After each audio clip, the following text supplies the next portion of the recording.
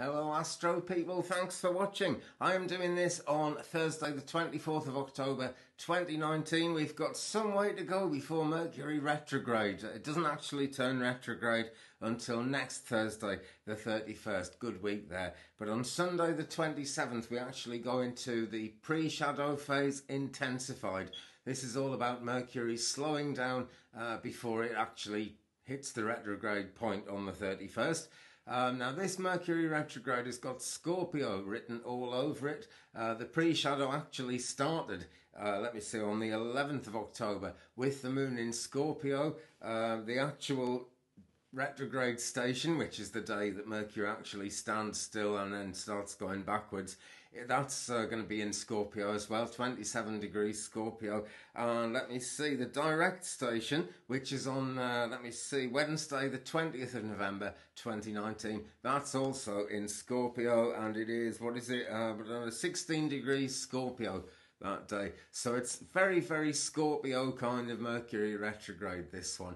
And I suspect that a great deal of the lessons around it, just, you know, not just from reading this, but from what I've seen going on around me and things people have said and done, it's going to be about people thinking, well, a thing means one thing or the other and there's no middle ground. Now that is always a big mistake, as we know, but it's human nature, really, isn't it, to decide that, because we need to decide, we need to know kind of where we stand, and if it's not clear, it's much, much easier to kind of decide, well, it must be this, it must be that, than it is to actually investigate that middle ground. But have a look at it, guys. If someone's really getting on your nerves, or if something dreadful seems to be about to happen, have a think about it, because, you know, the world just simply isn't everything in black and white. It really isn't. So we're going into that Mercury retrograde, and it's going to be tricky, right? Because they just always are. Communication tends to become difficult, and that's where things are centered around. So try and kind of, when you're in communication, some people are going to be trying to tell you, well, you know, this is definitely, or this person's definitely done something or whatever. Just make your own mind up, okay? Even if the person saying that is someone you would normally kind of respect and trust and all that kind of thing. Have a think about, you know, what your actual personal opinion of the thing is. Just quickly, nothing much has changed in the stars to date. We have got the Virgo moon that came in at 29 minutes past 8 UK time yesterday, so that would have been 29 minutes past midday on the Pacific coast of the States and Canada. East side, it would actually be, let me see, 3 hours after that. I can't work these things out on the fly, I really can't. Tomorrow the moon is going to enter Libra at 21:19 UK, 8 hours before that Pacific, 5 hours before that Eastern. That's the way that one goes. Then we will see some balancing influence come in, which is rather good. It's also a more sociable time then. People are a little bit in their shells at the moment, but that's the way it is with the Virgo moon. The actual alignments of things today, with the moon at 20.4% full, still on her way down, waning down to a new moon next Sunday in the States and Canada, next Monday here. With that, the sun is opposite Uranus today. Can be upsetting, radical things can suddenly happen. Meetings and confrontation. You know, now that can be positive. Sometimes you've got to go through the confrontation to actually know the facts, to know the shot, to know what's actually going on. But on the other hand, confrontation is confrontational. Not a great thing just in itself. You get people resigning from things, you get workers going on strike. The moon is trine Saturn, brings kind of careful thoughts. People are quite shrewd in business, so that's, you know, that's rather more positive than the sun opposite Uranus. Mercury's still avoiding Scorpio. There's no point in me going over that again.